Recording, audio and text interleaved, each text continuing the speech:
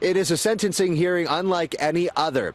I'm Courtney Theriault here in Melfort, Saskatchewan at the Carrie Vicker Community Centre for the sentencing hearing of Jaskirat Sidhu. He's the truck driver involved in that deadly collision with the Humboldt Broncos bus last April. Now, many of the earlier appearances had been at the courthouse here in Melfort, but it had to be moved to this much larger venue to accommodate the number of people who wanted to speak or partake. And this morning, that sentencing hearing began with an agreement on the statement of facts.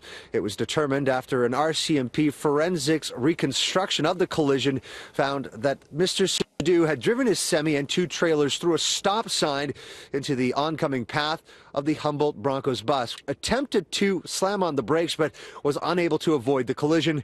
RCMP also determining that alcohol, drugs, and distracted driving did not play a role in that collision.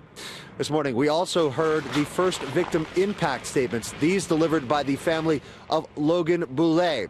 His mother, Bernadine, his father, Toby, both choking back tears as they delivered somber eulogies towards their son, who they described as a born leader, an aspiring teacher, and someone who inspired others in his decision to sign his organ donor card that ultimately saved 6 lives.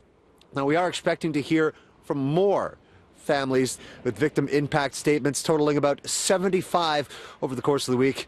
The sentencing hearing expected to last up to 5 days. Reporting from Melfort, Courtney Theriault, City News.